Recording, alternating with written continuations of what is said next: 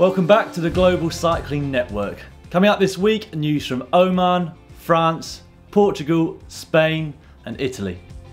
Chris Froome of Team Sky won the Tour of Oman last week ahead of some very big names. Believe it or not, this was his first stage race win overall since 2007's Miat Britannia.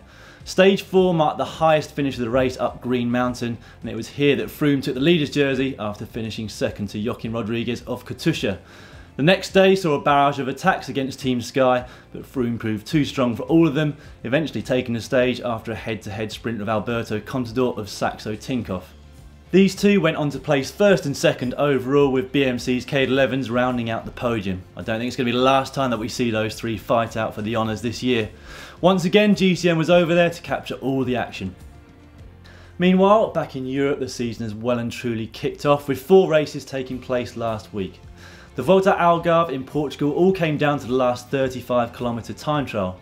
Going into it, it was Team Sky Sergio Henao who was in the leader's jersey, but Tony Martin of Amiga Pharma Quickstep showed us all why he's a double world time trial champion, taking the race by over a minute from second place rider and teammate Kwiatkowski, and easily doing enough to give him the overall victory. Over in France, the first stage of the 2-day Tour de Haute Var marked a return to form for Thor Hushovd, the ex-world champion of Team BMC. However, second place behind Lars Bohm of Blanco was enough to give Arthur Vigeot of France de Jeux the overall victory.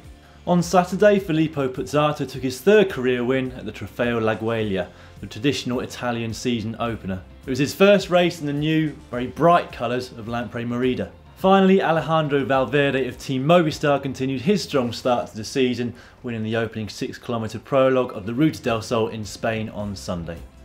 We promised you last week that we'd bring you a full update on the news that Katusha received a World Tour licence after a successful appeal with the Court of Arbitration for Sport. Well, the UCI have just announced that there will now be 19 teams in the World Tour this year. RCS Sport and ASO, organisers of the Giro d'Italia and Tour de France respectively, are now faced with a difficult decision.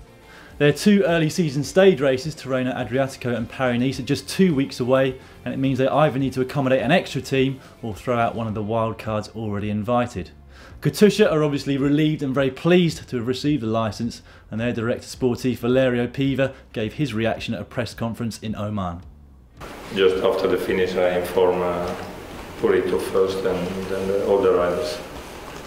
So that was for us a big victory today.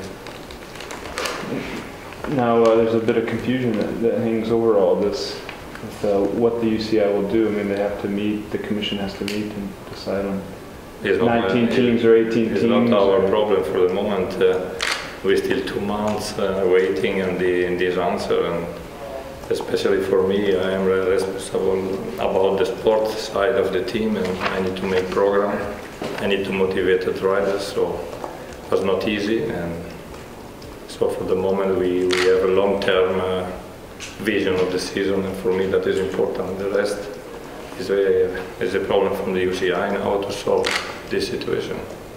A new rule for forks has been implemented by the UCI for 2013. Don't worry, this will not affect Didi the Devil. The new rule prevents team mechanics from filing down the lawyer tabs, small bulges at the end of forks which prevent the front wheel dropping out even if the quick release opens. This makes speedy front wheel changes a lot less, well, speedy, much to the annoyance of the riders. Champion Systems rider Matt Bramier summed up the pros' opinion of the new rule, describing it as a pain in the backside, or words to that effect. Almost 7 years after Operation Puerto uncovered a large doping ring in Spain, the case has finally been brought to the high courts in Madrid. Ivan Basso and Joseba Bolocki have already been called to the witness stand, but it was Jorg Yaksha and Jesus Manzano who gave the most damning reports against Dr. Fuentes. Alberto Contador is due in court on the 22nd of February in a case which is due to continue for a number of weeks yet. The World Track Championship starts in Minsk this week. The 5-day event has attracted a number of Olympic gold medalists, including Laura Trott and Danny King. One of the most fiercely contested events should be the men's individual sprint. France's Gregory Bourget was famously very upset when Britain's Jason Kenny beat him in London 2012. This will be the first time since then that the two have met in competition. A few weeks ago here on the GCN News Show we mentioned the return of the Giro del Lazio. Details of the race have just been announced by RCS Sport in Italy, and it will now be known as the Roma Maxima and finish in the shadow of the Colosseum in Rome.